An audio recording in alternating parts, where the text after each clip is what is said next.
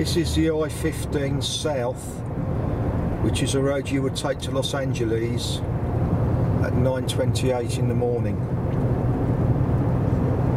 The thing about America is you can have a lot of traffic like this. It goes along at a good pace. We're going along at 60 miles an hour here.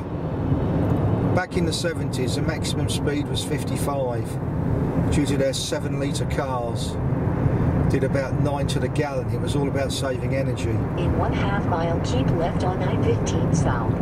And you can hear sat nav, and it's easy driving in this. Why people do not hire cars in Vegas, I do not know. It's an absolute doddle.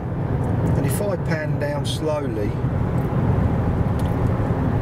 you will see the sat nav in this car. Shows us pretty clearly where to go. And that's why it's so important you have a sat nav in the car, because the cars that the hire companies hire out aren't that old and they're up to date. You can see it's a lovely day. It's about 26 at the moment, which is quite pleasant.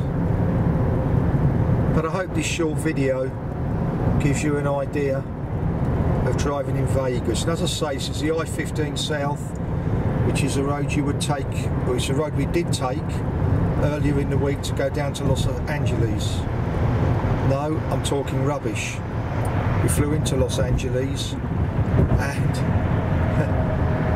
we drove up here in a northerly direction from Barstow. But aside from my lack of memory, I hope you're enjoying this video, just showing you what it's like driving on the I15 south, which, as I've said, is the road to Los Angeles.